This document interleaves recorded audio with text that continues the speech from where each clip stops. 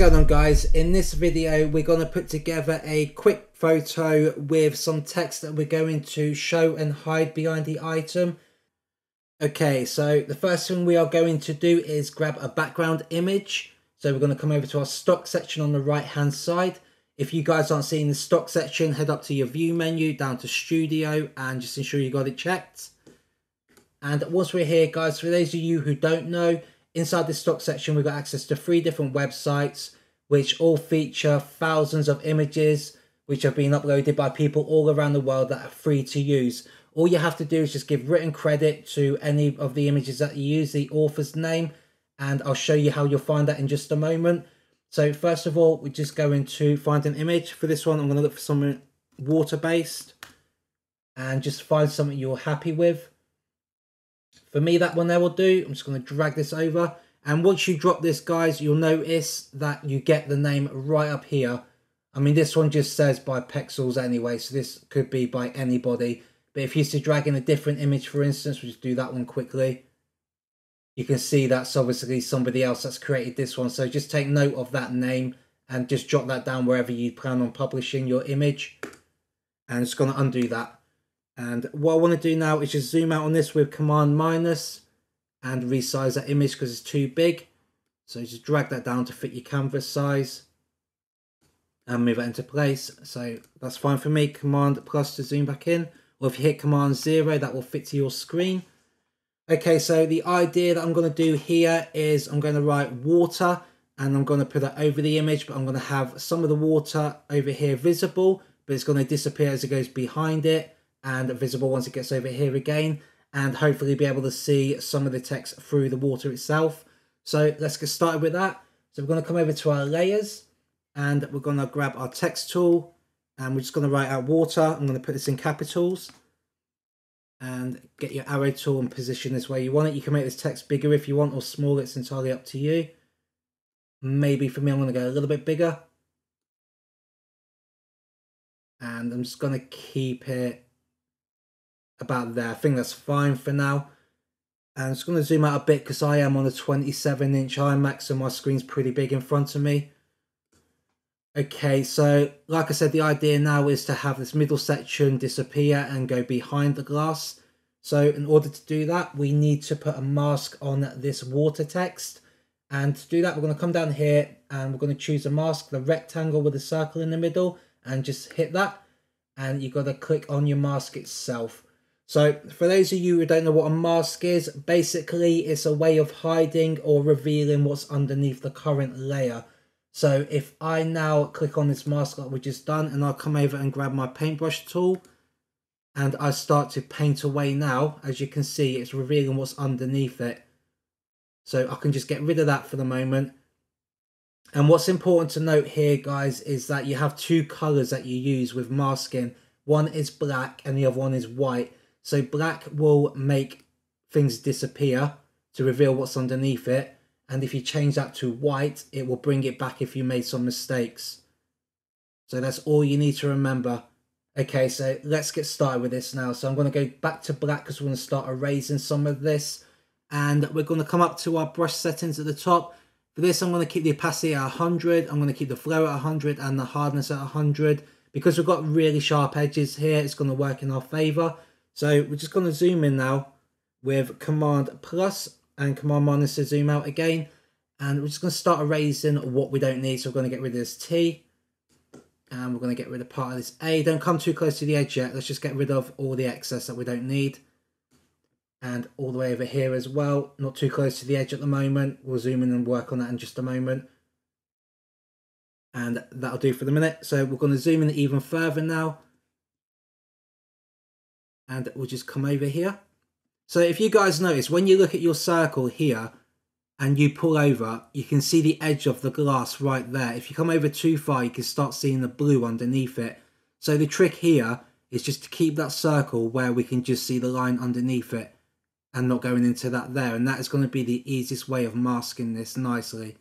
So if we say around there and drop that down and try and keep that lined up, there and there, and then that should be a good mask on that side. And we've got to do the same just up here Just try and keep that line of the glass itself.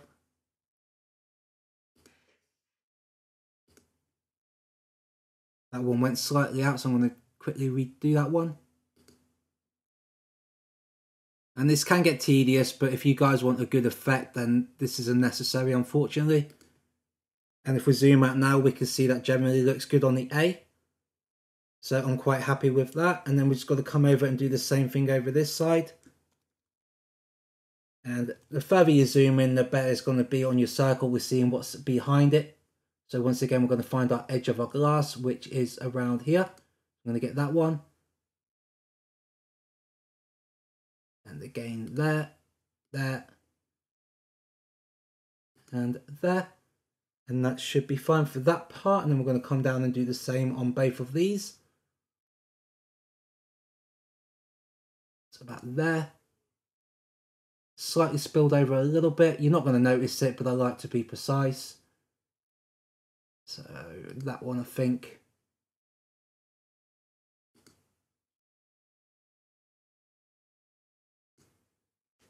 And that will do for now. That might not necessarily be the line, but I think it could be. But I'm going to leave it now rather than taking up too much of your time. So we're going to come down here and we'll do the same here.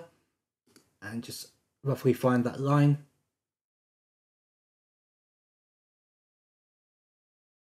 And it starts to bend a little bit down the bottom, so it could come a little bit trickier. But we're just going to go for that and see how it looks anyway. So you can go in and get a little bit more precise if you want to. I think that might have slightly come away a little bit at the bottom, but you can go in and fix that yourself if you've got more time. So that is that part done, which is pretty simple, as you can see. So what I want to do now is I want to make a copy of the water text. Command C to copy and Command V to paste. And we don't need the mask on this one, so we're just going to click on that and delete it. So at the moment you can see we've got all the text there again. And I'm just going to zoom that so you guys can see it. And if we turn that off, it's just as we had it a moment ago.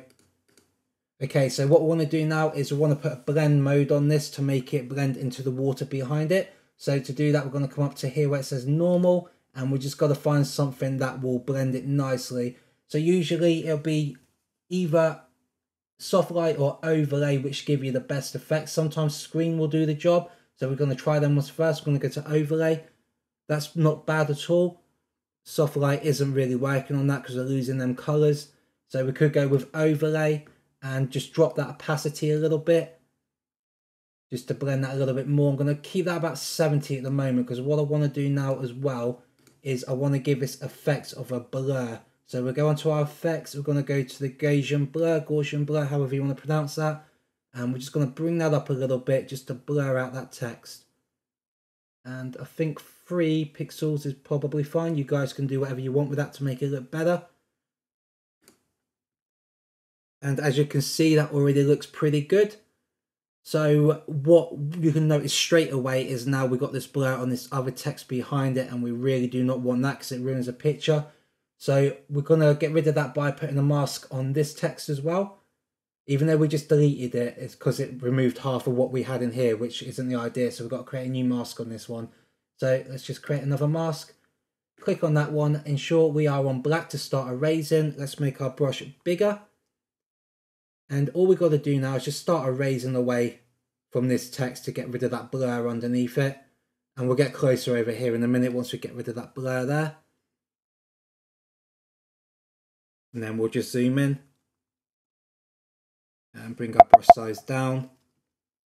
And we'll just try and take away that blur on this edge.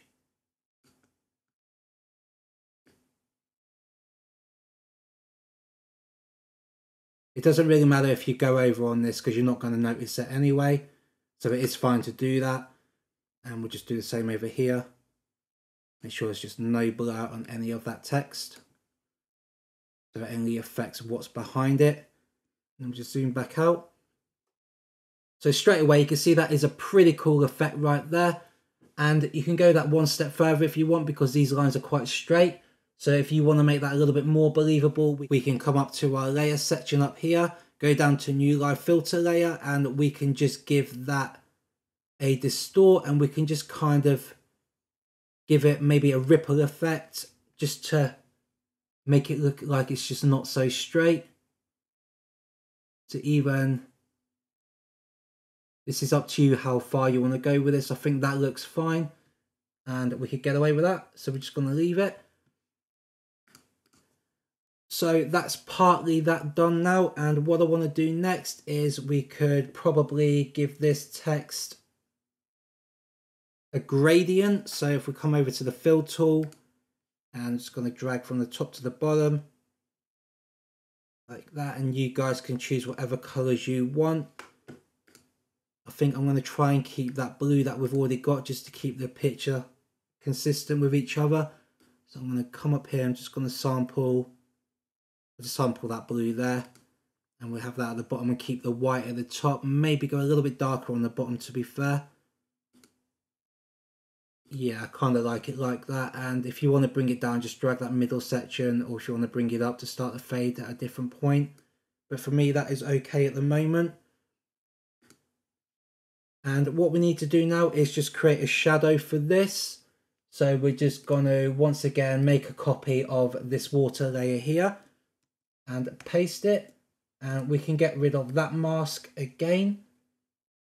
And this one, what we're going to do is going to start to drag it down to sit underneath the one that is already on. And we're going to flip it around. So to do this, we're just going to right click on it, go down to transform and flip vertically, just like that. And we're going to give that now a color of black. And we're going to drop that opacity a little bit to around 60 for now, but we'll probably change that in a minute. And what we want to do now is we want to come down to our mesh tool right over here on the left hand side, and you won't have perspective on here, you probably have mesh. So just find that one and just change that to perspective. So what we want to do now is just kind of figure out a perspective of where the shadow would lie. This is down to your personal preference how you do this. For me, I'm going to bring up this section, I think, and maybe bring it out just slightly. And I'm going to do the same over here. Just make it slightly go to the left and the right. And if you want, you can bring it up to make the shadow smaller. It's just trial and error and just playing around with this, guys, so you get something that you like. So I think something like that will work fine. And I'm just going to leave it like that for the moment. And with the shadow, I want it to start off harsh at the bottom of here and blend out as it comes up here. So to do that, we're going to grab our mask again on that layer. So we're going to go and find that one, which is our shadow. We can just name that. And we're going to put a mask on that one.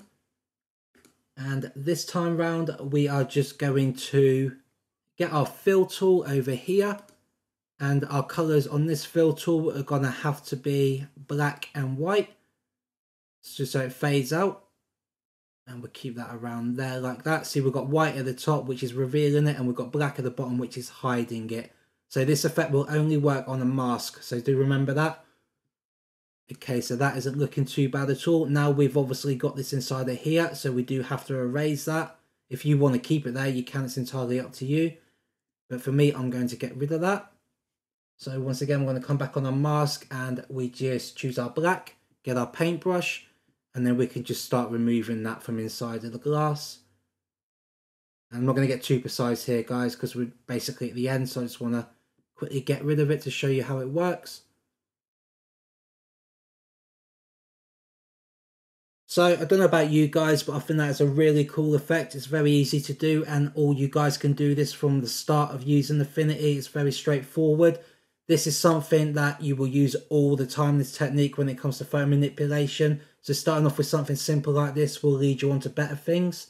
So you can get a lot more technical with this if you want to. You can have 3D text. I'm not going to do that now because I don't want to take any more of your time. But we can also come back in here and start to shape the text around the shapes that you see inside here. So if you want to quickly zoom in, I'll just demonstrate that. And we just click on our water mask. And you can just generally start just deleting it if you want across all the shapes you can see. So it just looks like a little bit more authentic. But these are things that take a bit more time, so you are welcome to do that if you want to. If we just zoom back out, you can just see it looks better straight away. So there you go, guys. I really hope you found this useful and you can make use of what you learned here. If you liked the video, please give me a thumbs up, hit that subscribe button and that notification bell, and I will see you in the next video.